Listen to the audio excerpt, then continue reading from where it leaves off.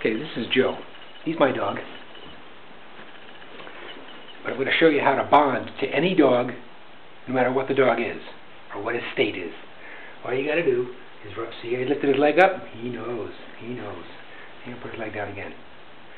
Do it again. See? Up it comes. That spot right there. When you go to shake their hand, they want you to rub here.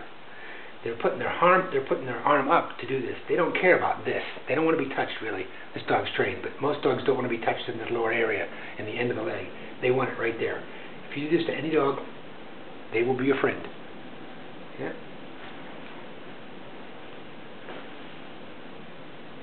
And he'll put his leg down. See it going down?